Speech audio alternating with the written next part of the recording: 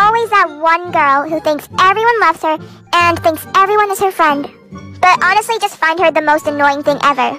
And when someone doesn't like her, she cries. Also, the same girl to say that she did so bad in a test, she's internally crying. She tells you she got 98%. And then she asks you what you got. You tell her you got 78%. And then she says, oh my god, that's so good. Like, no. You literally just said that you got such a bad score. I got so much lower than you. And you told me mine is good. Make that make sense.